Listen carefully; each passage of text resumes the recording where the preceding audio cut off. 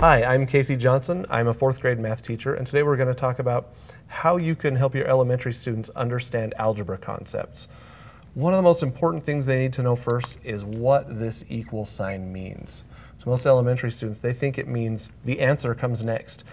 They need to have a discussion about that it means these two sides are balanced. They're used to seeing this, but if you put this in front of them, it'll throw them off. They have to understand that this is like a teeter-totter that's balanced.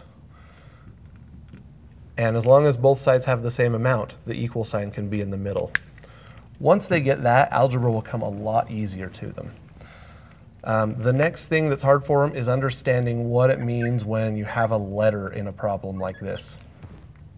So you have to teach them. This means 3 times blank equals 9. Start here. When you're doing something like this, they'll have no problem figuring out that a 3 goes in that blank. Then all you have to do is teach them that when you have a letter next to your number, that just means there's an invisible times, and that n is a blank space. So what goes in the blank? Well, like we wrote here, a 3 does, so they would write n equals 3. Highly recommend you use n or maybe a instead of x for your variable. If you use an x, elementary students will read that as 3 times. To them, the x is a times.